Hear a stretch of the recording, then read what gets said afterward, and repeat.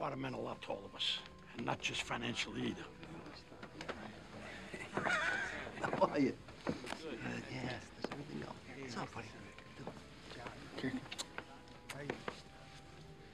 Nicole, you remember Mr. Petrilli? What, honey? He meant a lot to us. How you doing? All right? Jenny, Phil, how you doing? Hey, kid. Angie. I'm heartbroken. Nicole, you remember Mr. Garepi? That was my aunt. My cousin's out. Oh, that's great news. Start him off small, T. You hear that? Your cousin's out. Oh, look what's coming. What? Hey there, handsome. Hey, baby. How are you? Good. Lorraine, you're looking good. Yeah, keeping it together with Pilates and gin. Still, Paulie, how's it hanging? Still got the nice manners, eh? Ah, this is my nephew, Christopher. Lady Shylock, you got some reputation. Yeah, my mother said that might happen. I'd like to introduce you to the love of my life. This is my partner, Jason Evanina. Honor to meet you. Hey, how are you? So Jesus leans off the cross and whispers to Peter, I can see your house from here.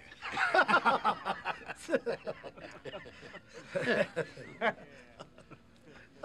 so sorry. This was such a shock. This is a very hard day. I just saw Ginny. The flowers are beautiful. John, you got a minute? Yeah. Nicole, I'm sorry. What's going on here? What are you talking about? My father. Look at his hands. He looks peaceful. I'm talking about his rosary. The medal?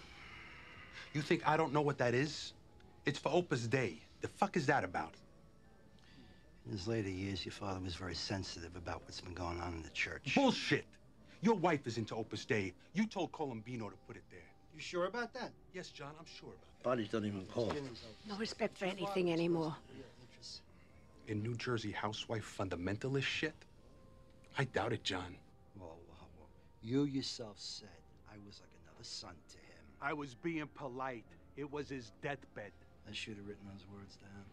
Maybe you should have, John, because they don't mean anything anymore. You understand what I'm saying?